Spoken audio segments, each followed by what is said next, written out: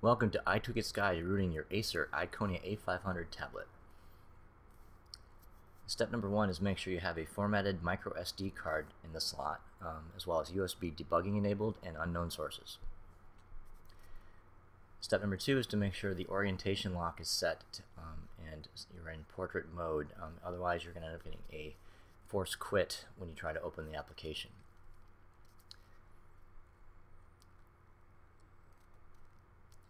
Next, you want to navigate over to iTweakIt.com and go to our post on the rooting your Acer A500 to give you more instructions, as well as download links for the application. You're going to be running something called Gingerbreak. Gingerbreak is uses an exploit to gain access to root through the SD card. Once you download it, you can actually launch it right from your bar right by the clock in the bottom. You're going to do the install and you're going to say OK.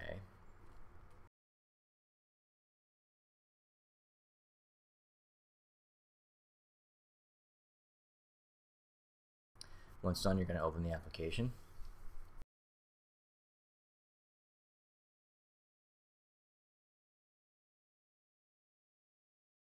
I'm okay with things maybe not working. You're then going to go ahead and say root device. It's going to take about 5 minutes or so. During this time, of course, you just sit back and relax and let it do its thing.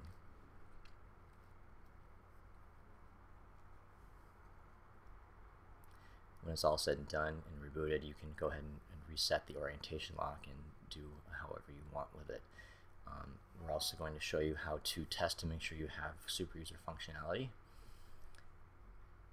Okay, we're going to go into ROM Manager and we're going to try to do a fix permissions.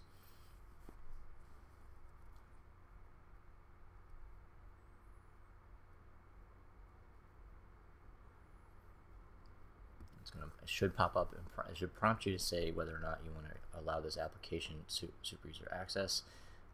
Go ahead and click OK and let it do its thing. If this doesn't work, you might need to actually install BusyBox from the market. Once you do that, then go back and try this again, and everything should be working fine. You can also test this using Titanium Backup, another great application.